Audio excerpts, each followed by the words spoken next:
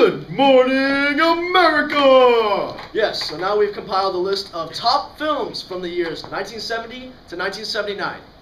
This is the Academy's Best Picture winners of the 1970s. Patton, released as a biographical war film about tough General George S. Patton's career during World War II. With a script by Francis Ford Coppola and Edmund North, and starring George C. Scott, it would go on to win 7 Academy Awards. Now I want you to remember that no bastard ever won a war but died for his country. He won it by making the other poor dumb bastard die for his country. What's the matter with you? It's my nerves, sir. I just can't take the showing anymore. Your nerves? Well, how? You're just a goddamn coward. Shut up! I won't have you yellow bastards sitting here crying in front of all these brave men who've been wounded in battle. Wake up, damn it! Why don't you wake up?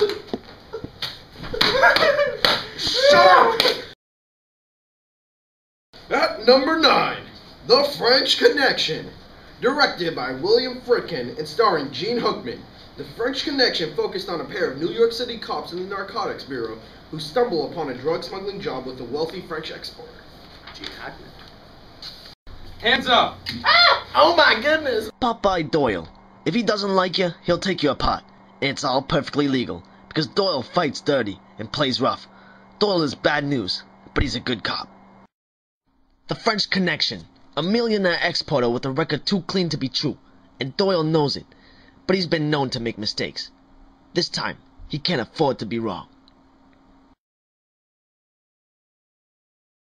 Next we have The Godfather, directed by Francis Ford Coppola and starring Marlon Brando and Al Pacino, about a New York City crime family in the 1940s, also regarded as one of the greatest films in world cinema.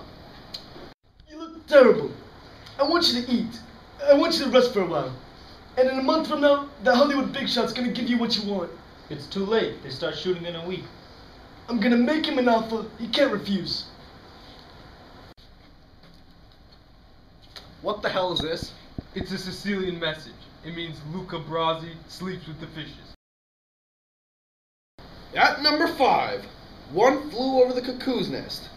Based on the 1962 novel by Ken Kesey, with Jack Nicholson as Randy McMurphy, a small-time criminal confined to a mental institution, where he befriends several patients and clashes with the staff, led by Nurse Braxton.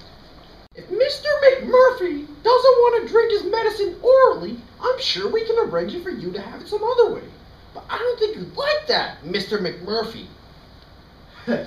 You'd like it, wouldn't you? Here, give it to me. Whee! How's it going? Going back? Perfect, Billy boy, absolutely perfect. They was giving me 10,000 watts a day, you know, and I'm hot to trot. The next woman who takes me on is gonna light up like a pinball machine and pay off in silver dollars.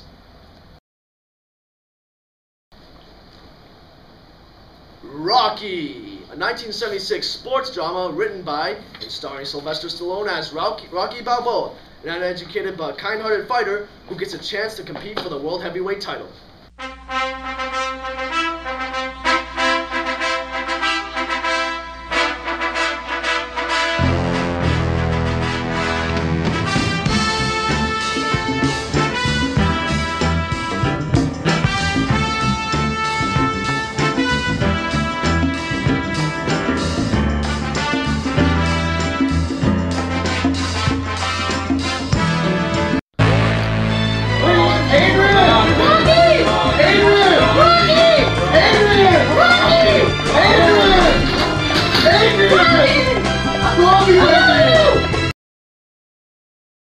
And then there's The Deer Hunter, a war drama starring Robert De Niro and Christopher Walken as young men who find themselves in the midst of the chaos of the Vietnam War, known for its controversial Russian roulette scene.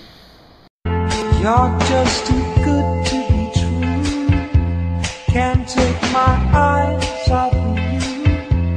You be like heaven to touch. You play! No! You play! No! You play!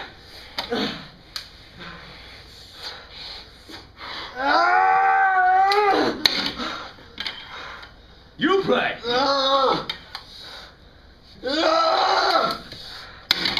And there you have it.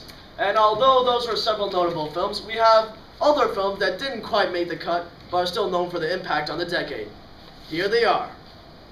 And I figured right at once what to do. If I were a rich man, yabba-dibba-dibba-dibba-dibba-dibba-dum. Shut up.